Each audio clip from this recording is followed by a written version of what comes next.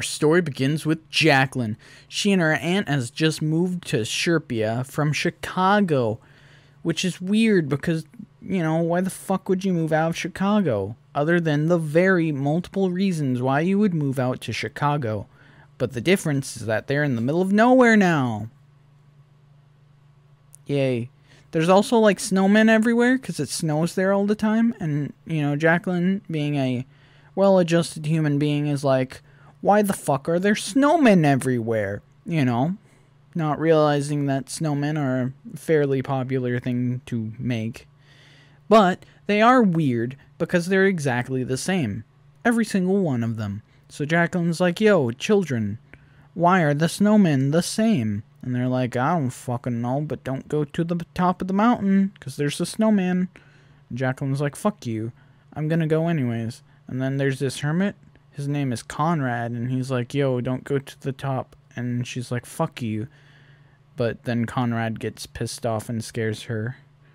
Then at night, she's like, yo, what the fuck is that sound? And she just hears, like, howls or something. Fuck if I know. It might be moaning. Fucking snowman moaning.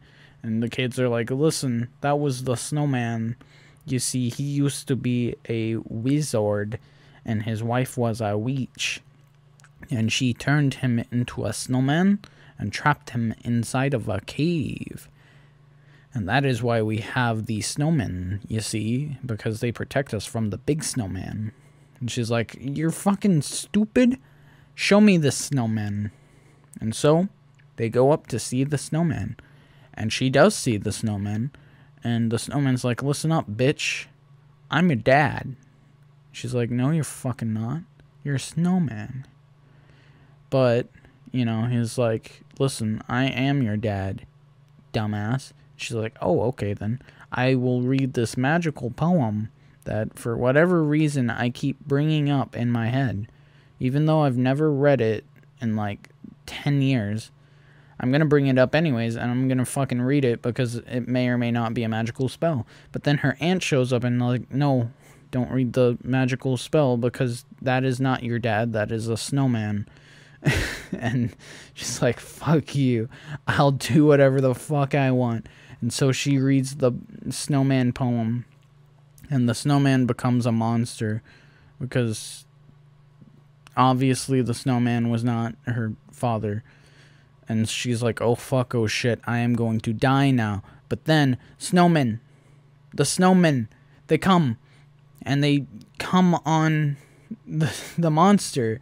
He's like, fuck, no, do not do this to me. And he gets trapped inside of the cave. Yeah. And it turns out that Conrad is actually Jaclyn's dad. And the snowmen are like, listen, I get that this is cool family bonding time, but, like, I'm tired. Please let me go to sleep.